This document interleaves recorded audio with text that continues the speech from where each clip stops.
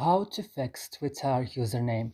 In this video I will show you guys how to fix this on your Twitter. Just watch this video till the end.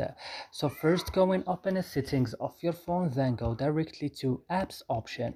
Here on apps option you have to search for Twitter.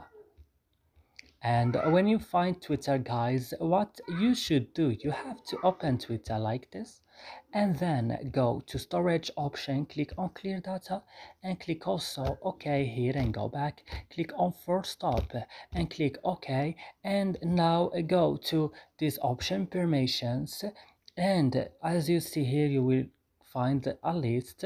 You will go to remove permission and free space, and you have to turn off it like this and turn on it like this, and that's it. Your problem will be fixed. I hope this video is helpful for you. Don't forget to like and subscribe in our channel. Let's see you in another video.